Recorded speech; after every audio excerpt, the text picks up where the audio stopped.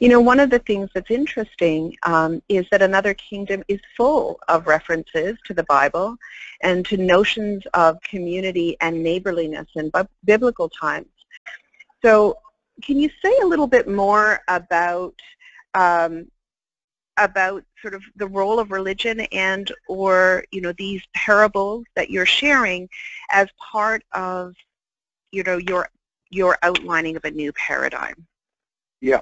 Well, the way I understand it, it's a matter of competing meta-narratives, and it's oversimple to say that the great competition is between the narrative of that the market is all containing and a narrative of human covenantedness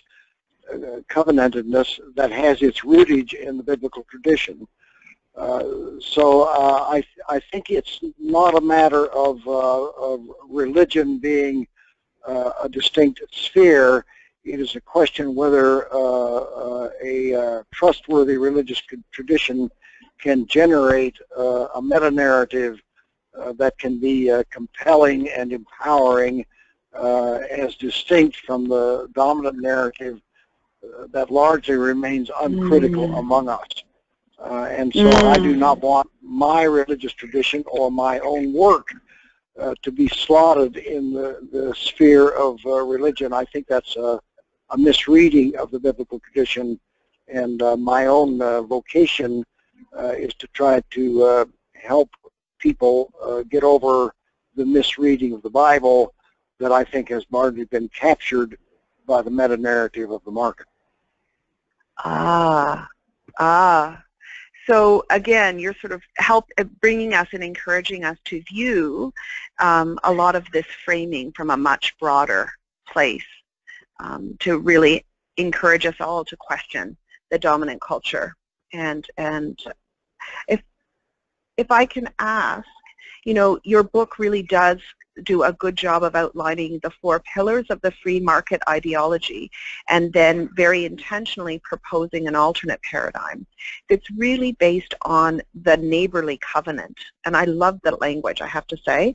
Can you tell us a bit more about the framing of the free market for those of us who may not have read the book yet, and then also contrast it by some of the elements that you've highlighted in the neighborly covenant and how we would create a culture of neighborliness?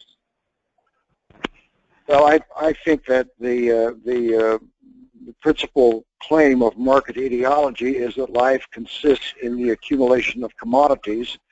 So it's propelled by consumerism, and it's sustained by militarism and by the assumption that there are technological solutions to every problem. And what that does in sum, as we are witnessing every day, it excludes people from social participation who do not have wealth and technical competence. And you can't build a neighborhood that way. So I think that the biblical tradition, alongside some other traditions, really believes that face-to-face relationships that are grounded in trust and that are practiced in generosity and fidelity constitute a wholesale contradiction to market ideology, because in market ideology there can be no neighbors. Everyone is a threat or a rival or a competitor. So what an alternative narrative needs to do is to recharacterize the people that are in front of us as neighbors, and then that evokes a whole different set of practices that are not possible as long as the people in front of us are not neighbors but are rivals. So, Christy, let me just respond quickly. If they haven't read the book, is the free market consumer ideology, first of all, believes in scarcity, that there's not enough. It believes that development is good. It considers if you don't develop a piece of property, you've rendered that property useless. So the land now is useless unless we've built upon it. It also believes in certainty and perfection. We privatized everything. We think that the common good, so what Walter and John have represented forever, is a return to the commons and the common good. And when I asked Walter what the Jews found in the wilderness, and he said neighborliness.